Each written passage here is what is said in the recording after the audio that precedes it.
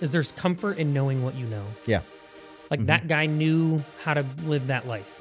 And if I get up and I get in the pool and I'm healed, I don't know what to do now. Right. You know, how many guys listening to this, they know how to, whatever it is, they know how to let their wife spiritually lead the family or discipline the kids, or they know how to let the guy that sits at the other desk at work do all the work and get all the credit. Like there's a lot of comfort in knowing how the day will go.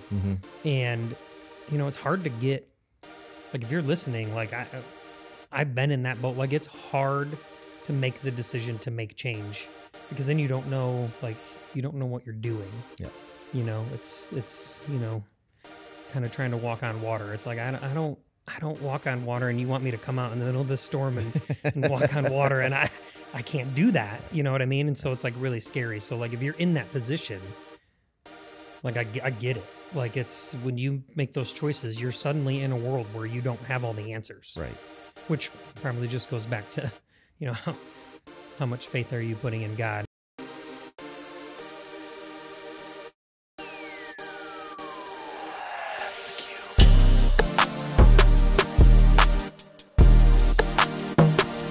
Welcome to the Men of Victory podcast, where we just tackle issues that men deal with, and we talk about ways that we can overcome it as men. So this is just a key part of being a man of God and really growing in who we are. So if you're watching us on YouTube or listening to us on podcast format, we just want to say thank you for being with us today. My name is Pastor John Major. I'm an executive pastor here at Victory Life Church, and I'm excited for our co-host today because we're kind of doing this together. This is kind of an organic topic we're going to be talking about, but Kasey Palmer. Yeah, always excited to hop on and be in front of the camera and not just behind the camera. Yeah, Kasey. That was good. So you get to run everything, the lights, you do all the magic to make me look good. There is a lot more going on here than you might think. Yes, it's and it takes crazy. a long time to make me look good. Well, I think you're doing okay. All right. So we're just excited about a topic that we want to talk about is something that you've really, guys, put on your heart for a while now. Yep. And it's just something I think as we were talking about it was just such an ideal timing for men. And really the topic is passivity. Yeah. And so let me kind of set it up, and then we can kind of unpack it a little bit and how it affects men. And then I think we got some tips we can help the guys in to not be passive. Yeah. So passivity is the quality or state of being passive. Passivity is allowing others to do things to you without complaining or pushing back. Yeah, and what I wrote down, the definition that I found that I really liked was being subjected to an action without producing a reaction. Yeah. Was the one that I really liked. Yeah. Yeah. So when you hear the word passivity, when it comes to men, what's the first thing that comes to your mind? Yeah, I mean, men or people in general just letting life happen to them. Mm-hmm. And then they're like, I don't understand what's going on with my life. All these things are bad. But then you're not taking actions towards the things that are happening in your life, right? You're not stopping, thinking about what's happening, making a decision, a game plan, and then moving forward. Right. And it can wreak havoc on every element of your life, your marriage, your family, your work, everything. Yeah. And so it's just something that I've just always kind of had this passion for, that, you gotta get in the game. You can't, this is not a sideline event. Like you gotta get in the game. You gotta make choices, which are not always gonna be right. Like I've certainly made my fair share of bad choices, but I'd rather make a bad choice than let somebody else make the choice for me. Right. So, well, and then 2 Timothy 1:7, it says, "For God has not given us a spirit of fear and timidity, but of power, love, and self-discipline." And that's really, when you look at passivity, God has not given us passivity. No. In fact, one of the notes that I have down, if you look at it, all the way back to the Garden of Eden. Yep, I was just going to talk about that. I'm sure that's on your notes. So let's unpack that. Let's talk about the Garden of Eden and what happened there. And so, it's Adam and Eve, and do not eat from this fruit, from this tree. Yeah. And the enemy, the serpent, Satan, tempted Eve with it, and she decided to eat the fruit. But then let's talk about Adam. What was he in that moment? Yeah, he was just standing there. And I think if before I started reading the Bible more and kind of digging in and trying to understand, my faith more and all the elements, I could have easily said, man, Eve really screwed it up, back in the garden for everyone. Right. But, Adam just stood there Right. and watched her and didn't step in. And now the thought that I have, right or wrong, you can kind of interject, is that, the enemy, the serpent just sitting there was like, man, if I can just get Adam to stand there, it's almost like sowing passivity into the rest of the generations. Like that is my hit right here, is I'm going to take men out at the knees. And so now every battle that we've got to face, the first battle is just making the decision to get in the game. You know what I mean? Or what I have to make a decision here. Like I got to get up the gumption. I haven't even decided what it is I'm going to do.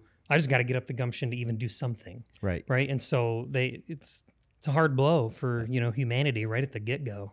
Yep. And Adam, in this being just very passive in that moment, it really set in motion the rest of life as we see it now.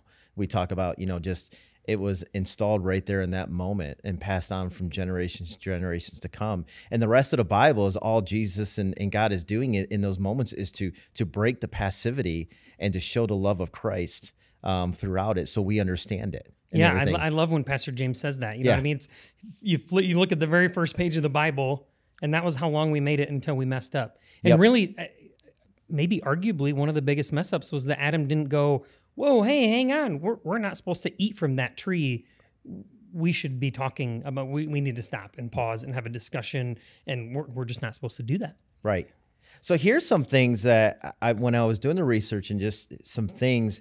So when we talk about passivity, and we talk about, does it have a hold on your life? Here's how you can tell. Here's some things that maybe if you're listening, you're hearing, and you're like, I don't think I'm passive, but maybe this is going to bring something up so you can deal with passivity in your life. Do you procrastinate over plans? Do you talk and think over plans and then take no action? I think that's something that's pretty prevalent, is we may talk about things left and right, but we never actually do them. And there can be little things. Yeah. Like, I think we can come up with big examples, but it's like, do you have a home project that you should have been that you're always like, oh, I need to get this done, or I need to do that, or I need to do this. And just small things. It's not like big. Right. And I think another one is we're getting ready to roll into the first of the year. And what's huge during the first of the year is these resolutions. Oh, yeah. And that's passivity in the moment. If you think about, I'm going to do this, I want to read my Bible each and every day, but then I actually don't do it. I'm talking it, and I just, talk is cheap. Action speaks louder. It's the fact that you were waiting for the new year to hit to even start as passivity. Yeah. In and of itself. Oh, why you got to say that? That hurts, man. That's, but it's so true. It digs deep sometimes. It does. Yeah. It does. Here's another area of passivity. Do you expect others to take care of your needs? You're loyal, yet you secretly expect others to take care of you. Ooh. That's passivity. That's your passive. And that could be, that's in a marriage, if you think about it. There is some people that are potentially, and I think at times I'll agree, I've been passive.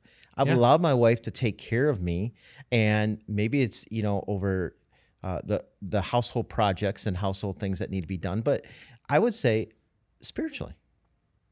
Okay. I think this is a huge one when it comes to men, when sometimes maybe if our wife is, we think is more spiritual than we are, so we become passive and we don't step up to leading the family spiritually. Yeah. And so that was me in my life, because my wife grew up in the church. I did not. Mm-hmm. And we're married and we're growing. She was leading because I was so passive and didn't feel qualified to lead. Oh, yeah. And so finally, it's like she just finally said one day, are you going to lead or not? Yeah. Oh, yeah, I'm going to. And we switched roles in that moment. But I'll just be very, very passive because I was afraid. Yeah, I mean, just go along with that in your marriage. If you're a guy and you're always letting your wife make the decision on how you're going to discipline kids, or, what's the family schedule going to look like for the kids, or all those things where you're just like, I'm just going to let her do it. Yeah. Is there some sort of, maybe not, maybe it's division of labor, but that could be another item, in your household where you're just being passive. Yeah. And it could be, I think back to leading your family spiritually, and these go together maybe, is that, maybe you're scared because you don't know. You don't, maybe it's a little bit of pride or something, and that you don't want to screw up. Like, I don't necessarily always know, like, I'm making the best decision on how to lead my family spiritually, but I'm trying. Right. And when I make a mistake, it's okay. I'll figure it out, or somebody will point it out. If you're surrounded by the right people in your life, you know what I mean? If I make a big mistake, you're going to call me out on it and help me figure out how to do it the right way. Right. But if I'm not doing it at all, well, then I'm not growing. I'm not learning how to do those things. And then when I don't have people surrounding me in my life, maybe there's a moment where I'm by myself, then I don't know what to do. And I think a lot of times a passive person just lets life pass them by. Yeah. And then later you may regret, I wish I had those years back. I wish I would have engaged more. Yeah, sure. And it all comes back to a lot of hurts and wounds that we go through. But here's another way is, do you blame others for your losses and circumstances? Oh. Do you look at people as being in your way more than you look to the power of God? I think that's really huge for men. Is sometimes we don't trust God in the situation or whatever's going on. Maybe it's a work thing, and we just start blaming others, and we're just sitting along being passive. Yeah, just kind of passing the buck. Yep. Well, I guess that's all it's going to be, because I guess I'm just not good enough to get that promotion. I guess I just haven't proven enough, and it's because of this person I'll never get promoted. Oh, yeah. Instead of maybe it was something that I didn't do. Right. Maybe I didn't put in the effort. Right. Instead of pointing the fingers, we need to point the fingers back at ourselves and say, Lord, what did I do? Is there anything I can do better? And that's not being passive. That's being on the on offense. We want to go on offense and really have that. But I see that so many times when I talk to men then it goes back to another point of the power of our words. And when we act like that and we say those things, we're speaking it into existence. Yeah, sure. And that's another form of passivity, is that as well. Do you are you intimidated when you ask for counsel and help? That's another way that you may be passive. Yeah. The passive people don't allow, we're just very transparent here at the church. That's what Pastor James has modeled. And I think that's why we're just seeing God move in our lives. This is because we're transparent. But a passive person is not going to open up to others. Yeah, well, it's going to involve them. I mean, if you're going to open up to others, that's got to involve you starting a process of change, of doing something. Yep. And it makes me, it makes me think of, on your last point together too, is just you put those things together, and then you kind of get the mindset of like, I don't ever have good things happen in my life, or how come that person got the promotion and I didn't, or that person's taken the vacation that I'm not, or whatever it is, you know what I mean? You're always kind of pointing the finger at other people and trying to figure out why everybody's got it better than you. Right. But then maybe you're not stepping up and getting involved. And so the other notes I have in here, going back to the, kind of a biblical reference, is if we look at, King Saul and David. And so Goliath comes out and he's like, hey, everybody, come challenge me. Right. And Saul does nothing. But then there's one little line. So you're like, okay, maybe Saul didn't know what to do because there's this giant here. But then it's in 1 Samuel 17:16. For 40 days, the Philistine came forward every morning and every evening and took his stand. Saul had 80 chances to decide to do something. Right. And he did nothing. Right. David hears this one time, and he's like, "Oh, okay, I'll go kill him. I'll go take care of it." And then if you kind of look at that, starts to become the trajectory of Saul, his decline. Right. That's the beginning of his decline, and that's the beginning of David going up. And if you look at it, David took action, and he was on an upward trajectory, not always making the right decisions. He didn't always do his best. No. But he's making things happen in his life. He took control. He did it, and then Saul just sat there. And again, it wasn't like he missed one chance. There were 80 chances for him to come up with a decision right here. And then that's the beginning. Now people start singing songs about David being better, and that's just his decline. And it's just because he was passive. He didn't make some form of decision whether it be right or wrong. Because even if you make, this is the thing, if you're scared about making a decision and being wrong, it's okay to be wrong. Right. Make a decision, and if you're wrong, now you know how you shouldn't have done it, and it will change. You kind of are narrowing in, you know. Yeah, you learn from your mistakes. Yeah, so I think you gotta, if you don't think it's happening in your life, pause, look at it, and go, how many times have I not made a decision when something came up? Right. And maybe that's why I'm not getting anywhere, is I'm just letting life go by, and I'm just kind of along for the ride. Right. You know, another example in the Bible as I was researching, and this one really hit me pretty strong, was it's in John chapter 5, but it's about the man who laid by the pool of Bethesda. He's been physically paralyzed for 38 years and just waited every day for someone to carry him in to the healing waters. You remember this story? Oh, yeah. And it's when Jesus saw him, he addressed the man's emotional and spiritual passivity rather than his physical passivity. That's what I love about Jesus. He asked him, do you want to get well? John 5, verse 6. For the man to receive his healing, he had to become active by picking up his mat and walking in his activity, not the passivity. Jesus healed him. So we can learn from the story that passivity is costly. So for 38 years, he waited for someone else to do it. And all he had to do, and he didn't cry out and even ask. He was very passive. But Jesus said, do you want this to be healed or not? Well, yeah. Well, let's stop being passive, because 38 years ago, you could have got healed. Yeah, stand up. Stand up. Take it, and let's walk. Let's get to healing and everything. So it's just a good example of sometimes we're our own worst enemy when it comes to this, because we think that, or we don't trust Jesus enough, and we become very passive, and we don't, you know. Yeah, and I think that what goes along with that, based on that story, is there's comfort in knowing what you know. Yeah. Like that guy knew how to live that life. And if I get up and I get in the pool and I'm healed, I don't know what to do now. Right. You know, how many guys listening to this, they know how to, you know, whatever it is, they know how to let their wife spiritually lead the family or discipline the kids, or they know how to let the guy that sits at the other desk at work do all the work and get all the credit. Like there's a lot of comfort in knowing how the day will go. And, you know, it's hard to get, like, if you're listening, like I've been in that boat. Like, it's hard to make the decision to make change, because then you don't know what you're doing. Yeah. You know, it's, you know, kind of trying to walk on water. It's like, I don't walk on water, and you want me to come out in the middle of this storm and walk on water, and I can't do that. Right. You know what I mean? And so it's like really scary. So like if you're in that position, like I get it. Like it's when you make those choices, you're suddenly in a world where you don't have all the answers. Right.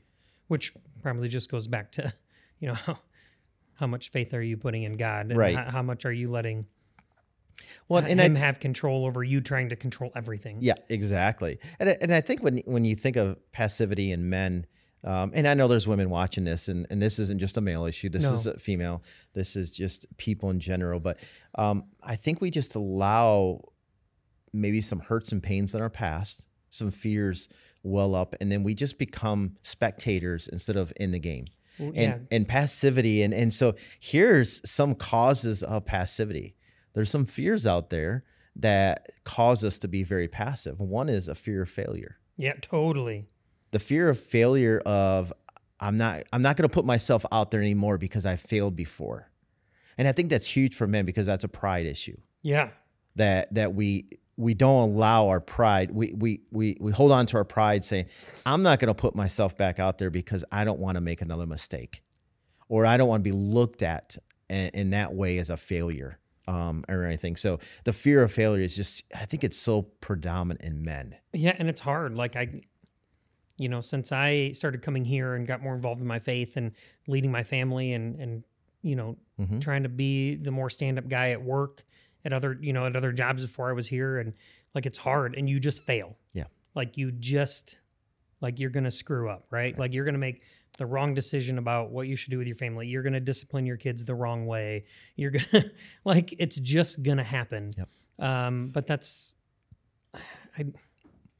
you you kind of got to just get over it. You do. You got to just get over it and get in the game. And now I make mistakes, but there are certain things I now know how to do, better. Well, and I think of, we talk a lot about just sports and training and things like that, because we run, you're an Ironman and everything. And so, I look at that, just a fear of failure. The first time, I ran a marathon, I didn't qualify for Boston. You didn't? No, I did not. Didn't either. And there's very rare a person does. It certainly, yeah. But the percentage is small. If I would have used that failure in that moment and said, well, I'm just not good enough, I'll never do this. Well, I would probably be, very out of shape right now and lose something that I'm very passionate about. Yeah. So I didn't let that failure stop me from doing what God called me to do. So have I qualified for Boston yet? No. Will I? Who knows? You never know. But I'm doing something that God makes that I love to do. And I think that's a lot of times when men try to start working out, or we get a little older and we've added some comfort weight on and everything. And so we're like, we're going to make a decision to start lifting. We're going to start working out. Well, after a week, because it hurts so bad, we feel like a failure, or we look at the scale and it doesn't move to the way we want it to. We feel like a failure, then we just stop. Yeah. We just give up. And we go back to comfort, which a lot of times that is comfort food, or for men, it is comfort things. Maybe it's watching things on the internet or our phones that we should not be. Yeah. We go back to comfort things instead of saying, you know what? I didn't succeed this time, but guess what? I'm gonna do it better next time, and I'm gonna succeed the next time. Yeah. I'm gonna put myself back out there. Yeah. I mean, that's the thing. You just have to keep going. Yep. What does Rocky say? It's about how hard you can get hit and stand back up. You're going to that's life. You're going to get hit. If you decide to get in the game, life is going to hit you. The enemy is going to attack you, and you just got to stand up and keep going. There's two other fears that are major causes, and I want to hit on before we wrap this up and kind of finish today, the talk. But the other one is the fear of rejection. It kind of goes with failure, but the fear of rejection is huge for men. And the last one is the fear of death. We become passive because we just fear dying. And so we just kind of get comfortable and we just find the lazy boy and we just sit around. Yeah. Or we're not actively leading our families.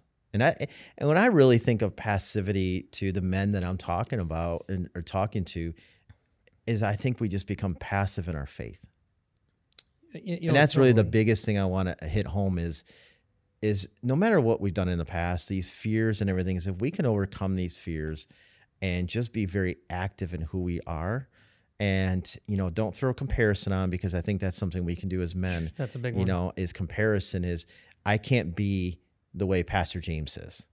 I think a lot of us look and, but here's the beauty of it is there's only one Pastor James, and he's incredible, but there's going to be a Kasey who's incredible, and God's going to have you do something as well. Yeah, I mean, that's where everybody's thought process stops. I'm not as faithful as Pastor James. Mm-hmm.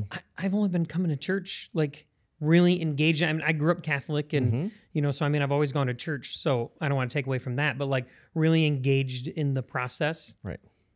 7 years. Right. I would hope that I'm not as faithful as Pastor James, right? Or Pastor Ralph, or you. You guys have just been working in this environment for longer than I've been attending, and so I shouldn't be able to do that, And on the flip side, maybe Pastor James is like, man, Kasey takes great photos or does great videos. Well, I've been doing it for almost 30 years, right? So.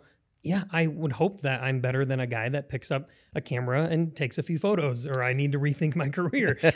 Just everybody stops. They just go, I wish I was as good as that person. Right. Okay, so let's go. Great. I wish I was as good as that person.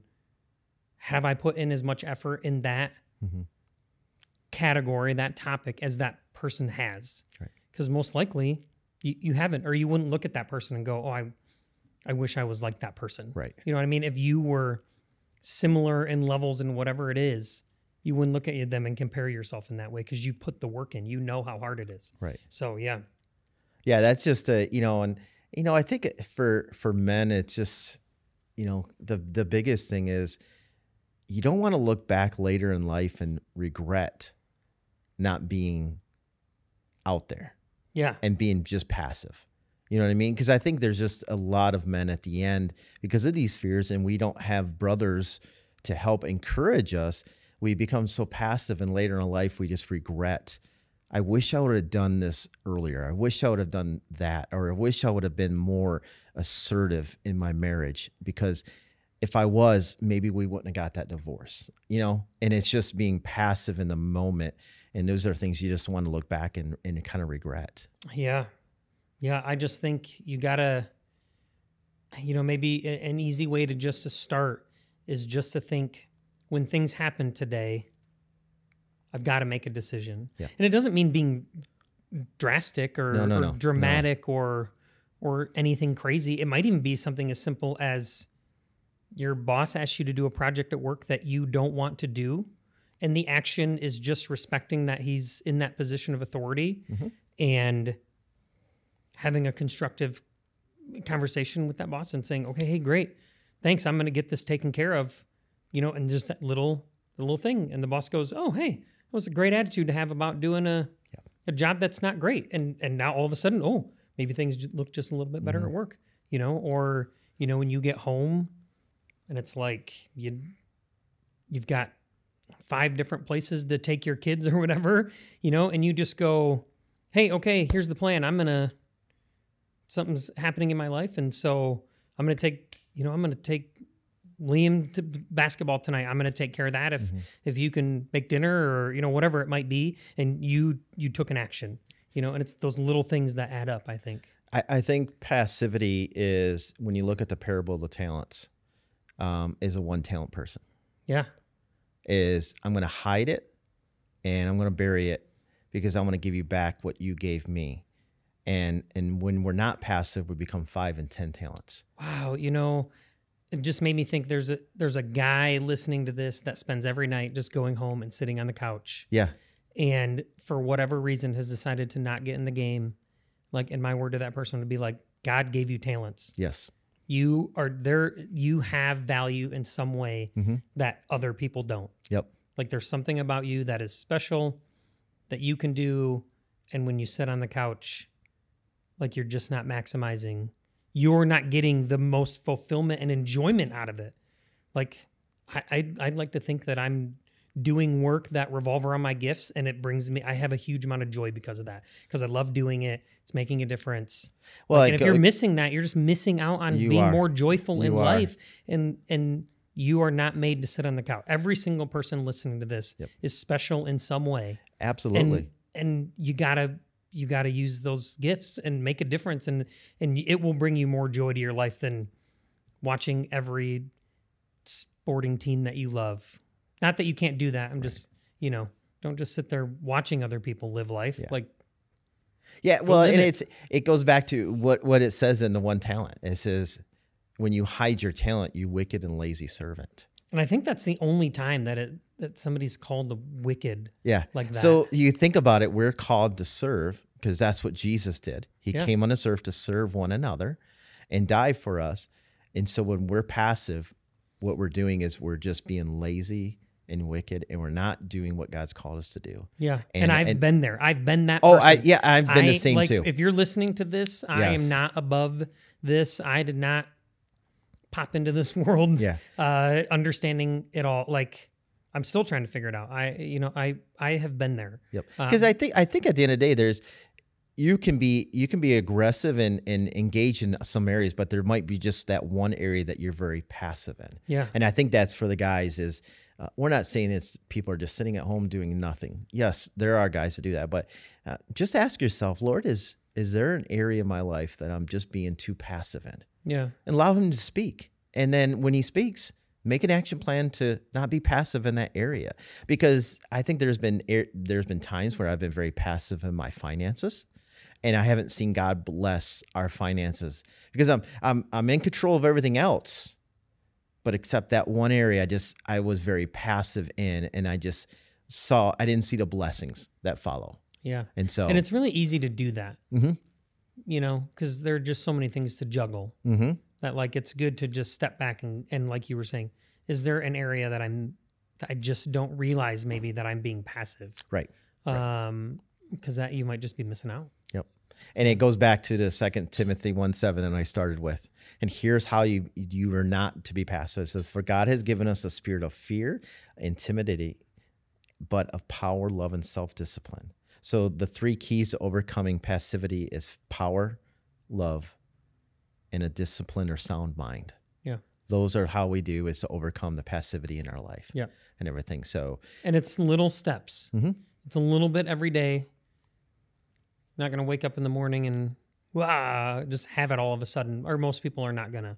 It's little, just make little steps every day. So it could be for the guys that are watching and struggling that maybe your first step is just to sit down and read the Bible. I love what Pastor James has told us, and it's just always has stuck with me over the years. Is just read 2 chapters a day. Yeah, it's read, so quick. Read 2 chapters a day, and then the next day you read 2 chapters, and you just keep going on, and you may not even understand in the moment of what you're comprehending, but that's okay. Yeah, it's the heart behind of putting God first and just being with Him and reading and everything. And so I think we all can make that commitment. Yeah. Read 2 chapters a day. So maybe that's the first thing of not being passive is maybe tomorrow, let's just start reading the Word. Just let God just kind of penetrate us and speak to us through that. And like you said, even if you don't understand it. Yep. I think I'm still close enough to being new to starting to read the Bible. I remember when I started reading, I was like, I don't get it. Mm-hmm. Don't understand really what I'm reading. Right. But I just keep doing it, and not that I'm some expert now, but like when I'm reading it, it's just easier. It starts to get easier to kind of take things out of it and understand it a little bit more. So if you feel like you're failing or you feel discouraged or rejected in a process, that's okay. Right. Just keep going. Right. Yeah. Just keep doing it. Yep. Yeah. And I think another thing would be, especially to the married men, is just maybe sit down with your spouse and say, is there areas that I'm very passive in? Oh yeah. Oof. I know that can be a hard conversation, but I've just always, I want to be the best I can be in all areas. And I'm going to lay my pride down. And I've talked to my wife about this. Is there areas that you see that I'm passive in? And not to start conflict with her. It's more of, I trust your judgment. I trust what you're seeing. And so maybe I can't see that I'm very passive in areas because it's just my flesh and I'm just working and I don't understand it. But an outside perspective is going to see if you're very passive in areas. And so, maybe that's another step for men to be able to take. Yeah, and it's a great conversation to have because I'm sure that there's something that your wife is passive in. Oh, yeah. Like it's just natural for you to have an element in your life. Yep. Like we all do. Like if I sat here long enough, I could probably list several things that and I might not even be meaning to do it. Right. But it might be a great conversation to just say, I'd like to talk about this. Right. You find out what she thinks, and then it's an opportunity for you to talk to her about what you think. Yep. And then what a great way for both people to become better individually and then better together, like as a couple. That's such a great point right there. Well, let's wrap this up. So as we kind of get ready to pray for the guys and the ladies watching, what's the final thing you can speak to people watching that are passivity is starting to take control of their life? What is that one thing that you can tell them today? Just don't let life pass you by. Right. If something happens in your life, don't let things happen and not have some way to react to it. And I don't mean react in a bad way. Yep. Like if something happens, you gotta have some sort of reaction to it. You gotta come up with a game plan. You got to react to that moment. Again, not bad. You just have to have a reaction to the action. Because if actions keep happening to you and you don't react in some way, you are letting that element of your life just go by. Yep. Yeah. Well, that's good. That's a good word. I'm excited. Thank you for being on the podcast today. Always. It's good to have you in front of this side and the other side of the screen and hopefully everything. It's still recording over there. If not, then we'll be shooting this again. But no, you mind praying for everyone watching? Yeah, absolutely. Yeah. Father God, thank you so much for this time. here with Pastor John. Such a great guy to have in my life. And we just want to pray for everyone listening, men and women, that they just can take control of any sort of fear due to passivity. And then we just pray action into their life, pray decision-making, and just pray that they turn to you when they're scared or they don't know what sort of action to take, that they lean into you and can listen and use your word to encourage them to take a step and get into the game. And we just pray that people have success with these decisions, and we just pray that they have encouragement when they feel like they're failing or they've made the wrong decision, for you to encourage them to know that they're in the game, and they're going to learn from those actions, and it's just going to strengthen their character. And we just pray that it helps strengthen marriages and relationships with kids and work relationships. And we just thank you for all the things that you do for us, and we're thankful for this platform to help people. We pray all these things in your name. Amen. Amen. Man, thanks so much, buddy. I appreciate you.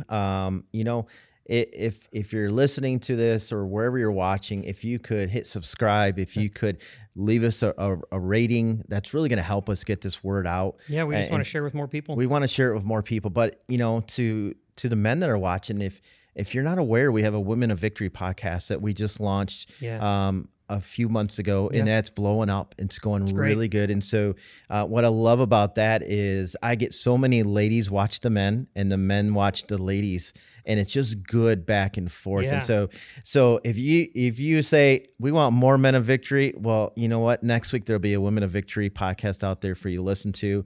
And so it's just a good back and forth. And I just love what they're doing over there and what you're doing with it. So great insight into the things your wife or significant other might be dealing with, for sure. It's great. Absolutely. So thanks, guys, for joining us, and to the ladies, and catch us next time, because we're going to have a powerful word for you. And man, get in the word and stop being passive.